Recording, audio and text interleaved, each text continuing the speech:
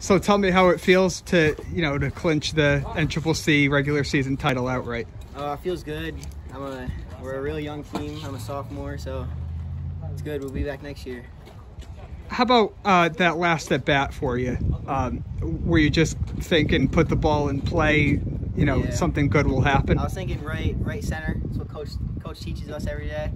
It was a big gap, so I was trying to go there, but I just hit it hard and it got in play. So when you saw it get into the outfield, and you saw the bench go crazy, everybody kind of go crazy, and the game-deciding run score, what was going through your head? I was just happy I got a hit because it would have been bad if I didn't. So I was just happy we got up and we won the game.